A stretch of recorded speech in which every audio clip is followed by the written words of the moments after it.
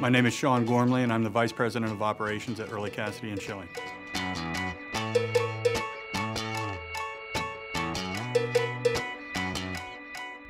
We had our own in-house IT person, and we found that he was not getting any time off. He wasn't able to take vacation, and anytime he had a day off or needed a vacation or took a vacation, we would have IT issues that none of the rest of us were able to solve. After meeting with Dataprise, that there was a scope of engineers, a breadth of talent, that even if our primary engineer didn't have all of the answers, that he or she would certainly be capable of turning to the resources inside of Dataprise to find the answer.